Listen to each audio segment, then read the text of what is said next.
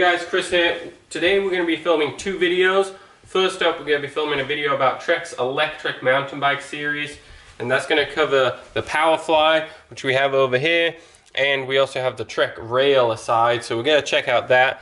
And we have both the POWERFLY in the full suspension and in the hardtail. Okay, so first we're going to check out the TREK POWERFLY 5 of 2020. This is the newest model. This is the charcoal and volt green edition.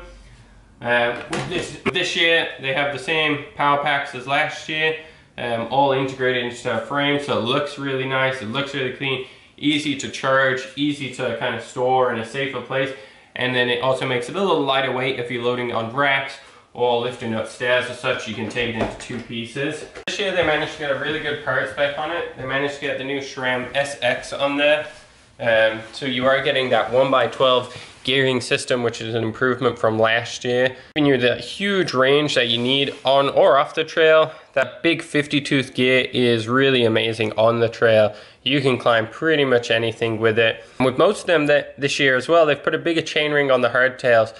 They know that more and more people are going to be just doing the lighter trails or commuting with these, so it gives you a better and easier gear around town, around the flatter stuff, to keep that speed up, as opposed to full suspensions, which have that smaller one, which allows for a little more technical ability on the uphill climbs, keeping that lower range torque available. Like I say, you've got that 1x12 gearing setup up front now, which is really nice. This model, you are getting the Textro brakes. So they are just single piston brakes, but they stop you well enough. Big disc rotors, so it makes a big difference. And you have got the RockShox Recon on the front here with the lockout, so you're able to stiffen it up for the harder packed road or a big steep long climb. As well, new this year, they put on the comfort grips, which is really awesome. A lot of people wanted that. And then they also put on the commuter saddle. Like I say, same battery as last year, but that motor system is tiny compared to the previous years, which we have one of the full suspensions over there. That's the same size motor, but they've really improved it. Charging port, they've also changed places, so now it is right here, and you just open it up and charge it. Again, you can take out the battery and charge it, or it's nice that you do have the option to charge it right on the bike. This comes with TREK's XR3 tire in a 2.3 inch wide. We've done a couple modifications to this one, but otherwise it's a well-equipped bike. It does have the e-mountain bike rated fork with the Recon. Nice little part spec, same control console as previous years. Really easy to use. The Bosch systems are fantastic. In TREK's series of mountain bikes for electric, the next is the POWERFLY FS7.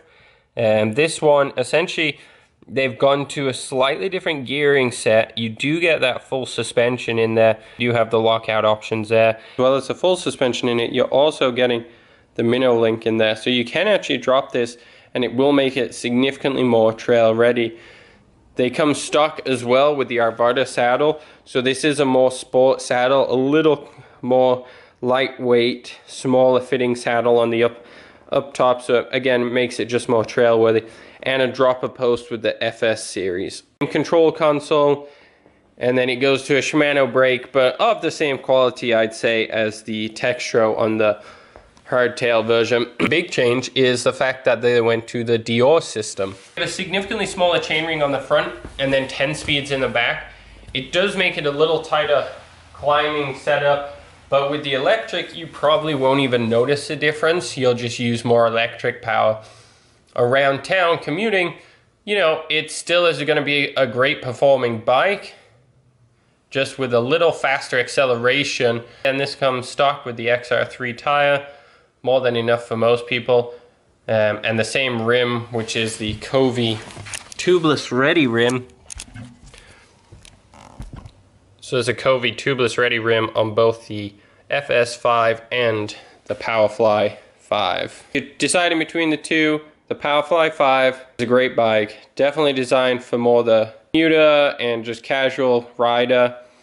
When you swing over to the FS5, you are adding just that bit more comfort and forgiveness in the trails and on road with that rear suspension system, with the ability to make it a real good trail machine because of the minnow link and the dropper post addition. The newest bike in Trek's electric range is the Rail series.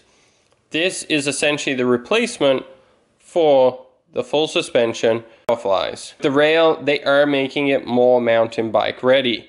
They're giving you more travel, more forgiveness in the trails.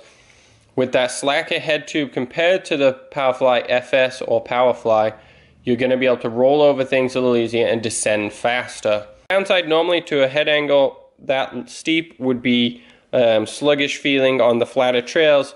With the electric system and the bigger battery setup, you're not going to notice that. You may just use the higher end of the charge. This one comes stock.